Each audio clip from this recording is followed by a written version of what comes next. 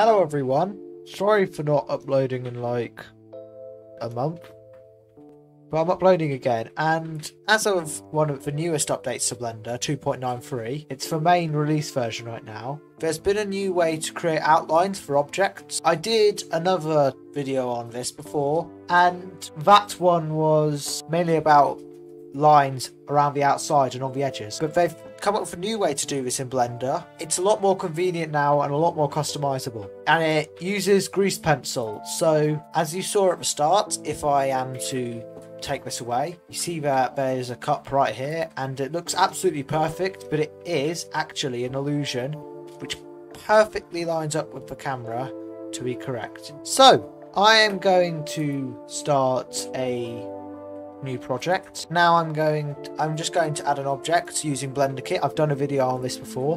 What I'm going to do now is I'm going to add the modifier to it to show how it works. So this isn't actually a modifier for the object itself, it's a modifier for a grease pencil, it is mainly used for 2D stuff in Blender. So all you have to do is add a grease pencil, blank grease pencil.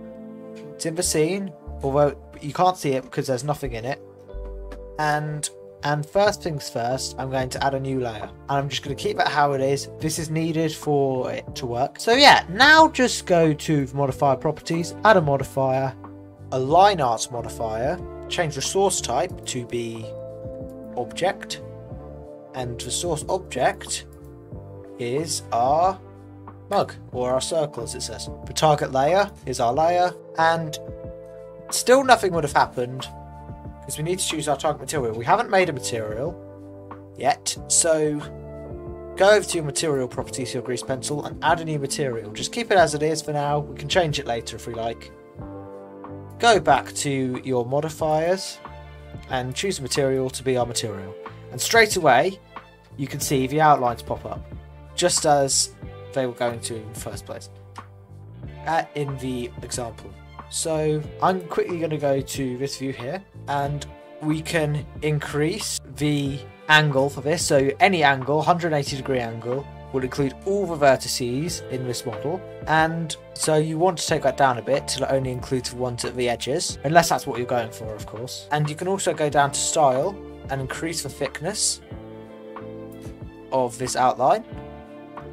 I mean, this is still quite new, and so there's still a couple of issues going on, but it gets the job done, and it's fully animatable. So if I quickly animate this, be back with you in a sec. So I've now animated it, and you see when I press play on the animation, you see it turns, and the grease pencil updates in pretty much real time. I mean, it's still not entirely real time, but it pretty much updates to how you need it to throughout the animation. So this is fully animatable. It's very good if you want to make like sort of like what they did in Spider-Man Miles Morales. Anything like that. It's quite good if you want to do any of that. And yeah, there's also, if you were to go into materials of the grease pencil, if I'm to click on my grease pencil in particular here, go to materials, you can choose the base color of this to be any color you want. So it can have any type of outline, just like in my other video. So that's basically the line art modifier, everything you need to know about it. And yeah, it's just a great way of getting new outlines around all your 3D models. Also, only a small percentage of people who watch our videos are subscribed, so if you're not subscribed, please consider subscribing. I will upload more regularly, and yeah, just subscribe.